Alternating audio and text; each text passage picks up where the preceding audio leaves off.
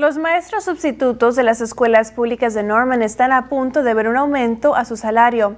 Aquellos que cuentan con una certificación recibirán $100 al día, mientras que los que no están certificados obtendrán $85. Con esto se espera atraer a más profesionales al área, ya que están aceptando aplicaciones.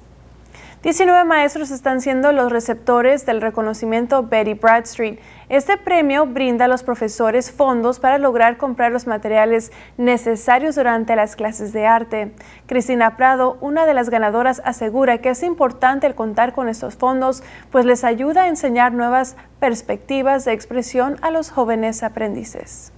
La educación artística es muy importante porque permite a los estudiantes adquirir una cantidad de competencias sociales y emocionales, fundamentales para el desarrollo personal. El arte estimula el desarrollo perspectivo también.